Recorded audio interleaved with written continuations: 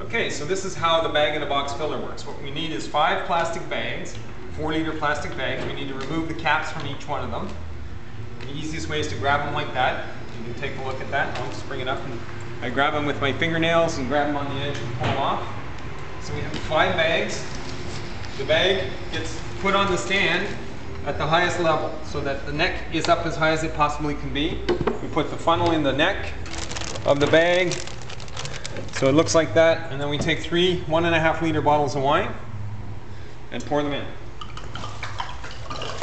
Try and get the bottle down as low as possible in the neck of the funnel so that it doesn't splash and we get minimal amount of exposure to air.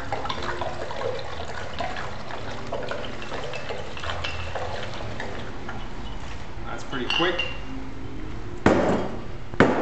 And then the third bottle.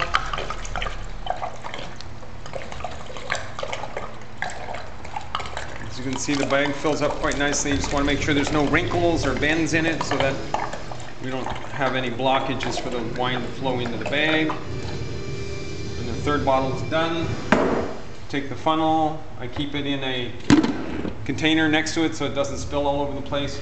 There's ready to put the lid back on. The lid has to go back on, obviously, so that the tap is facing away, so it's towards the bottom of the bag. There's a little bit of air in there, so if you lift the bag up like this, pop the cap open, and just wait till you see bubbles. That's empty. There's no air left in that bag at all.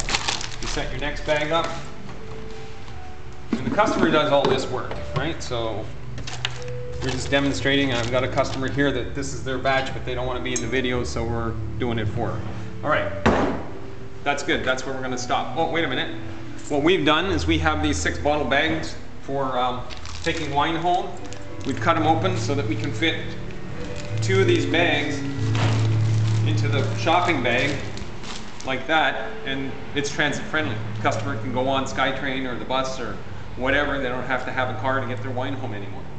That's it. Thanks very much.